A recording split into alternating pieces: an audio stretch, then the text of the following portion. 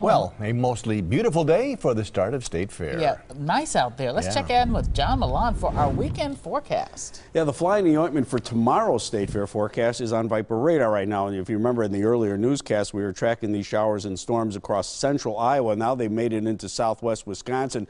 And again, they continue to go east and east-southeast at the same time. There are 2 or 3 little thunderstorms here.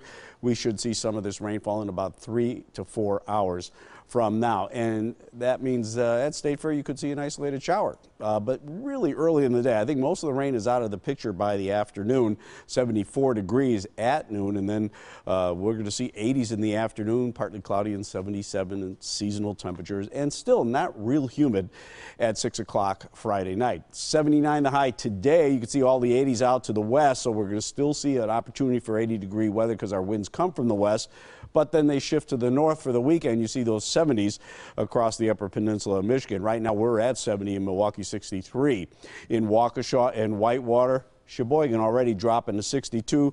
Overnight low temperatures will be around 60 to 62 degrees right along the lakeshore, dropping into the upper 50s away from the lake. So you can see the early morning showers still indicated by our computer models, then a clearing, and then as that front goes through, very cool air moves in for the weekend and could touch off some instability sprinkles on Saturday.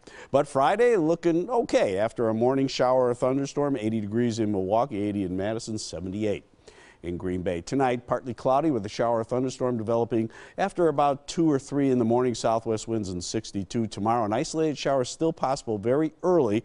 West winds and 80 degrees. Looks like a nice afternoon. Partly cloudy tomorrow night, maybe a sprinkle or two. 57 Waukesha, 62 in the city. And on Saturday, partly cloudy and cooler with sprinkles and 74 degrees, and it gets cooler even though we have sunshine on Sunday. Sunny and 73 on Sunday, and we're in the 70s all next week with a chance for a thunderstorm on Monday and maybe even returning on Wednesday. But all in all, we're not looking at big rain events, just small rain events like tomorrow. Give me that blue ribbon back. I'm going to go get it. It's over there.